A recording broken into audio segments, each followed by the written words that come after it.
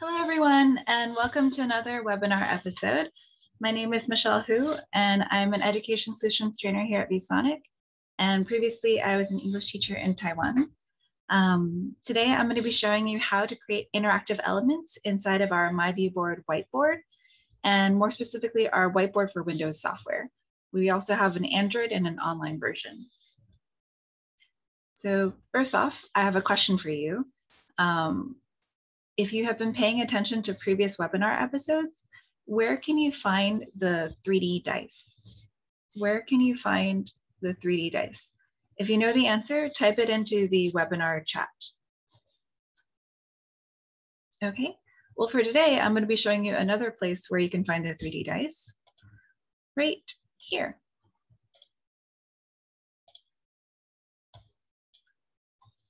And somebody typed it in there correct. It is normally the magic box, but I'll show you another place where you can find it today. So for today, I'm going to be doing a demo lesson, and then I'll show you how you can create the interactive elements for yourself. And the topic for today will be about money. So more specifically about counting money. And to do that, we're going to do a bit of a choose your own adventure, and we're going to go shopping. So the first thing I want you to do is to pick a store. What store would you like to go shopping at? Do you want to go to the number 1, the candy store, or number 2, the stationery store? So type it into the webinar chat. Which one would you like to go to? Number 1, the candy store, or 2, the stationery store?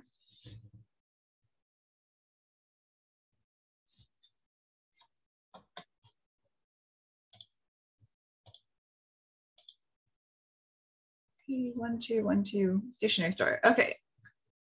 It looks like it's a tie. The next one will be the tiebreaker. Anybody? 2. Okay, so we'll go to the tie again. Oh, no. Okay. So number 2 then, stationery store. All right, let's go to the stationery store. So I can just go like that, and let's go to the stationery store. And if I click on the picture, then I can actually go to the hyperlink to go directly to the stationery store. So now that we're at the stationery store, which item at the stationery store would you like to buy? Number 1, little stamp markers. 2, the really cute toaster, and they're also a USB drive. Or number 3, a watermelon pencil sharpener. Which one would you like to buy? But first, in order to buy it, we need some money. And for this, we can use $1 and some dimes. And if you're teaching this in your class, you can use the other coins also, but to simplify it today, we're just going to use the $1 and dimes. And let's see what everybody chose. 2, 1, 1, 1, 2, 2, 1. Okay, looks like a number 1. Okay, so we're going to buy some markers today. And if I click on here, I can do a hyperlink to find out what the cost is. So the cost is $2.20. $2.20. And then now for the interactive elements of the $1 and the dimes. If you have an interactive flat panel like a ViewBoard, you can have your students come up to the board, and then they can actually move the $1 and the dimes to do the counting. So $2.20. And now you can buy your stamp markers. Yay. Okay, now that you've made your purchase of your cute little stamp markers, now you only have 50 cents left. So what else would you like to buy? So first off, you have to see which ones are less than 50 cents. And for this, you can also have your students come up to the board, and they can actually drag and drop to the little box which ones are less than 50 cents. So the ones that are less than 50 cents are number 1, number 2, and number 4. So then the students can just come up to the board and then they can just move the ones that are less than 50 cents like this. 2 and number 4.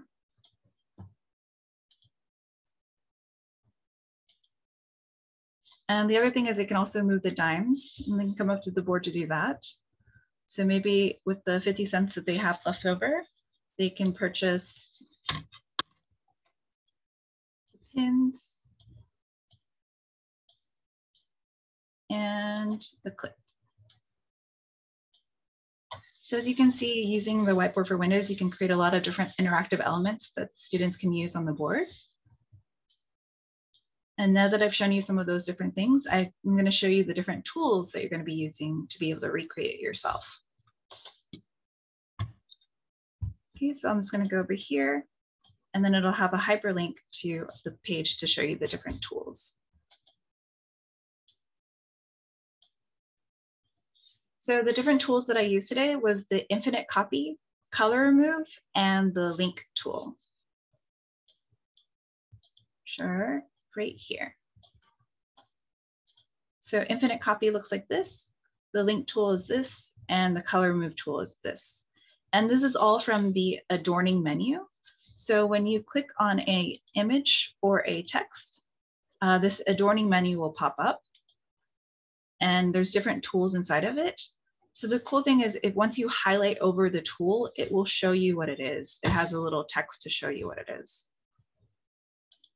And the first one that I'll show you is the infinite copy. So for that, I'm going to go into the magic box right here and then show you how I made an infinite copy of the dollar bills. So first, all I did was go into the magic box and I did an image search for dollar bill.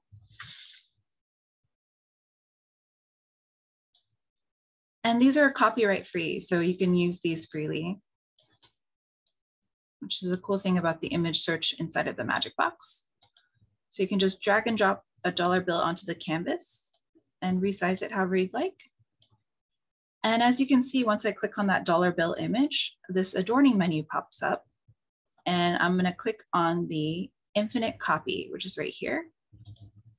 And then now I can make infinite copies of dollar bills. If only we think we could do that in real life, right? Just make infinite copy of money. Okay, the cool thing is we can do that in our Whiteboard for Windows. And that is the infinite copy. And now I'm going to show you the color remove tool right here. So I'll go back into the magic box. And then I'm going to go into the images. And this time I'll search for the candies.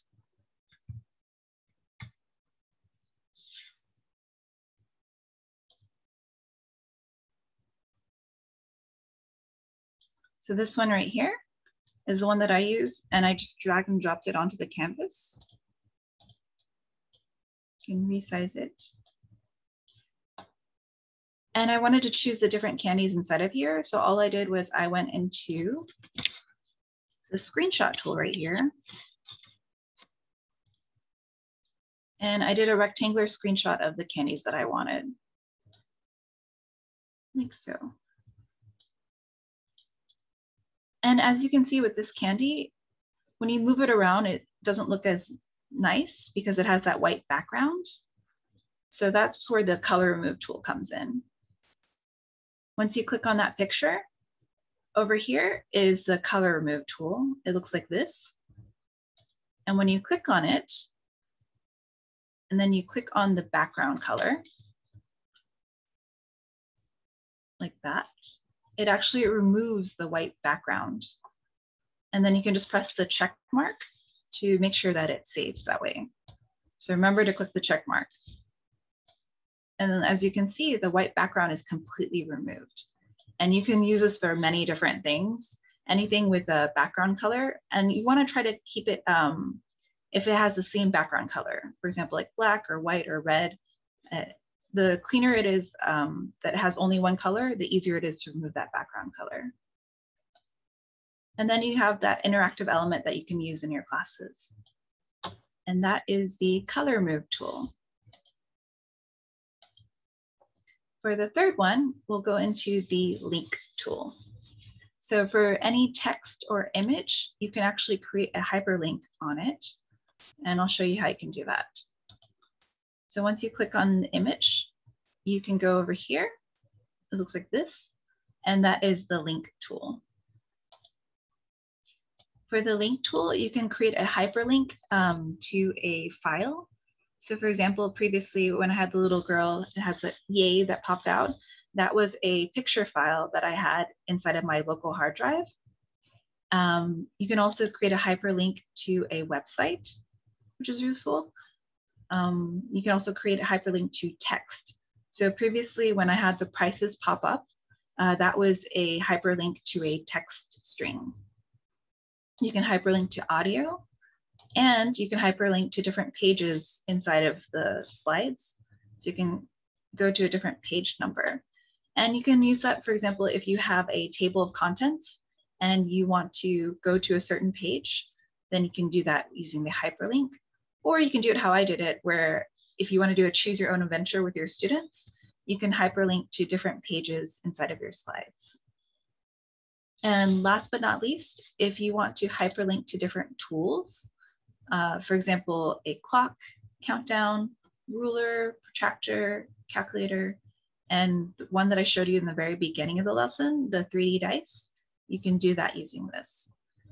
So you can just choose what you want to hyperlink to, and then choose this hyperlink button right here.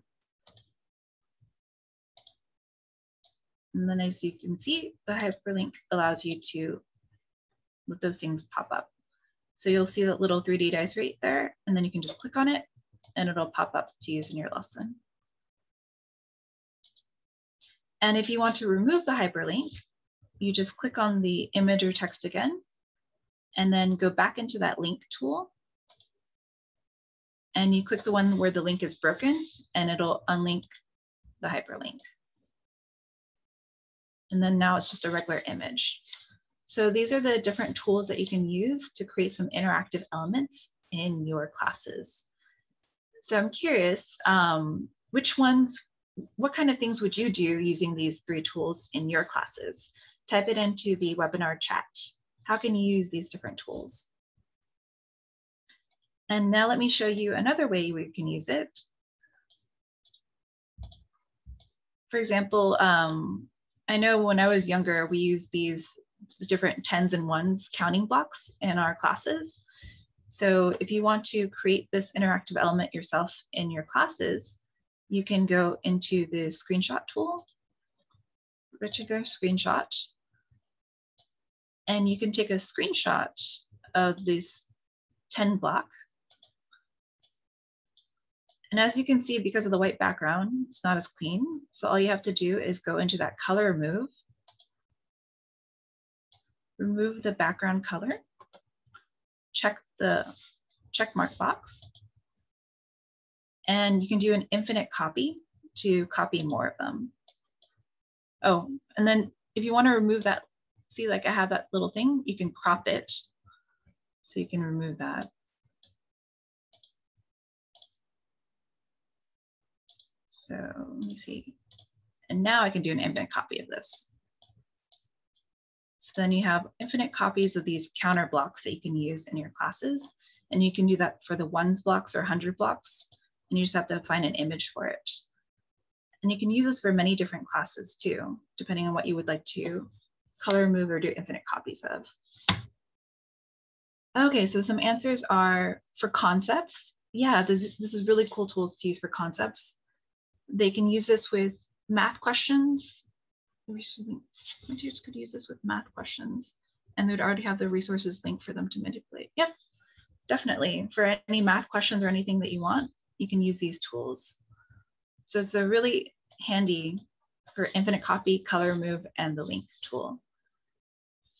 Okay, and if you have any questions, you can type it into the webinar chat. Anything that you would like to know more about.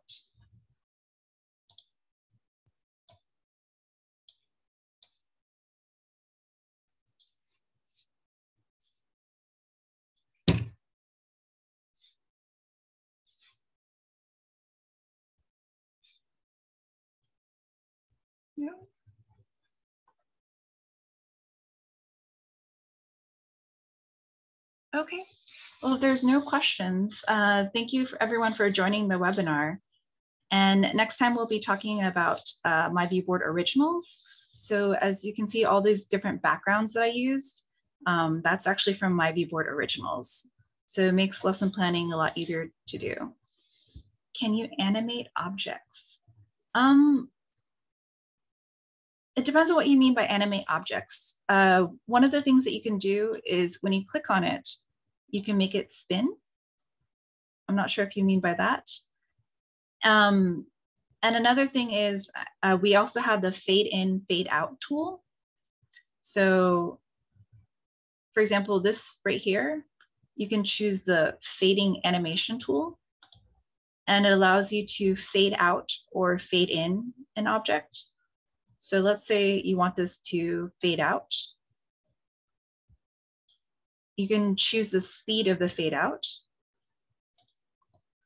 And then when you choose the present button right here, you can click on it and it fades out.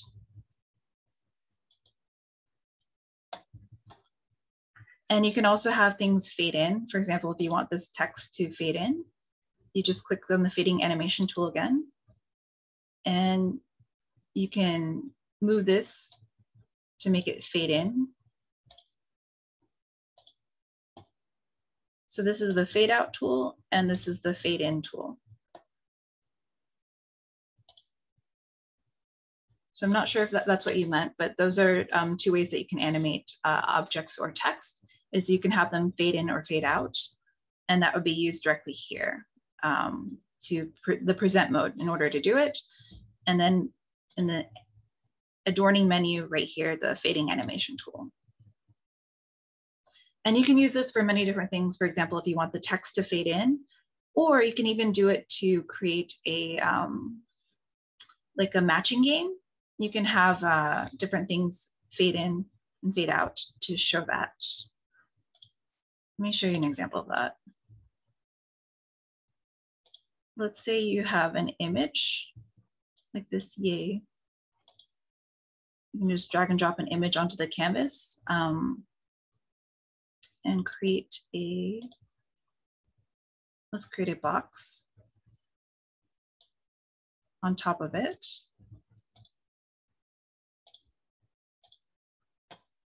And now for the fading animation, you can actually make it fade in and fade out.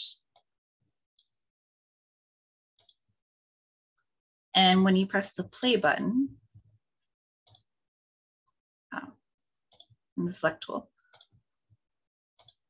see, you can make it fade in and fade out. So you can use this if you want to do a matching game with your students, and you can put different things underneath the boxes, and then you can click on it to fade in and fade out. So that's one of the ways that you can animate objects inside of our Whiteboard for Windows. Any other questions?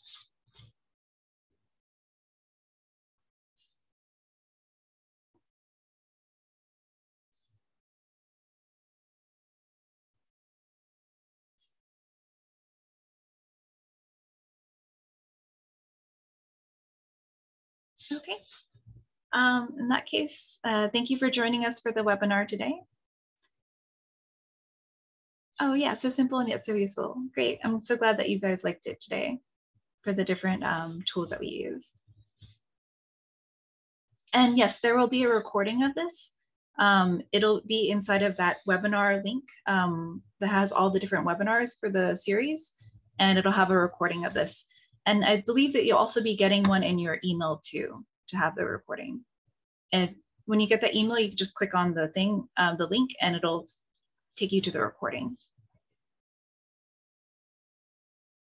Thank you so much, everyone, for attending.